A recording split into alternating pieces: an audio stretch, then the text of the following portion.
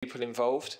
In the end, I believe it's a skill to be performed under pressure that you can practice and that you can improve.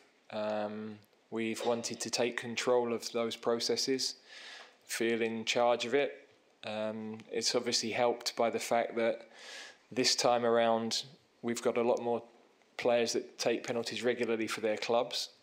But nevertheless, we've now won 3 of our last 4, which is a big shift from where we were, where we'd won 1 in 7, I think. So, yeah, a lot of people have been involved. A lot of people can take a lot of satisfaction in that piece of work. And again, we have to be ready in case that's needed tomorrow. I played well. 0-0, defender's dream. We obviously won that game on penalties. Nadal is the player who sticks in my mind from that game in particular. Maybe Kiko played as well, I think, and maybe Luis Enrique in that team on the bench. So yeah, I remember it was a very tough game, probably a game Spain should have won, and yeah, important day for England. Our games with Spain have always been close, always difficult. Spain then hadn't had the success that they've had since, and of course won so many trophies. So you know, we've met Spain a lot at youth level as well in a lot of finals. So we know that their development of young players has been excellent for a long time. We've followed the project very closely, seen lots of the players that are in the team now play at junior levels. But our junior teams have also been developing and improving, and now we're starting to see those players come into the senior team as well. So I think two nations that are on a good pathway in terms of now and the future. Yeah, I think sometimes you have to go through difficult nights as a team.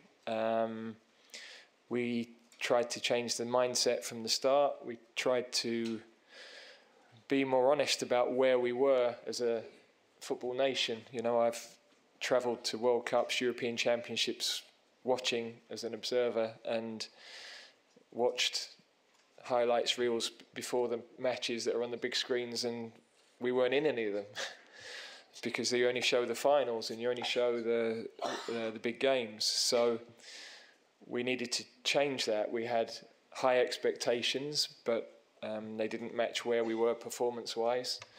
Now the high expectations are still there, but we have had consistent performances over, you know, certainly 3 of the last 4 tournaments, a quarter-final as well in the 4th. So in the end, you have to be always in the latter stages of the tournaments to be able to learn how to win those big games, and we're learning that. We've come through a lot of big nights now, you know, a lot of records that we've broken, but we know in the end we have to do this one. We have to get this trophy to really feel the respect of the rest of the football world, I guess. I couldn't give you my feelings for the last 3 weeks, never mind the last 20 years. So, look, for me, those difficult nights have taught me that football can change so quickly. The difference between winning and losing is so small. It's given me more perspective in my life, because in the end, there are bigger things than football that are more important. But football has given me an amazing life, amazing experiences, travel the world, be a part of something I love doing for, you know, nearly 35 years of my life. I couldn't have wished for anything more.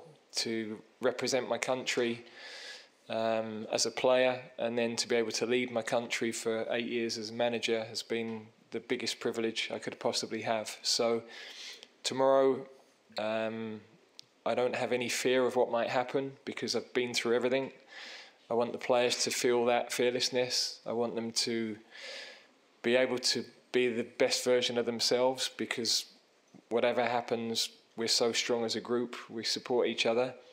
And I think if we're not, I said earlier in the tournament, if we're not afraid to lose, it gives us a better chance of winning. And that's very important for us. So, yeah, I'm personally excited for tomorrow. Looking forward to playing in an amazing stadium. It's been a brilliant tournament. I have to thank everybody here for the way the tournament has been run in Germany. They've put on an amazing event. We've been made very welcome, particularly in the village where we've been staying. Everybody's been wonderful to us. So we're looking forward to this last step now.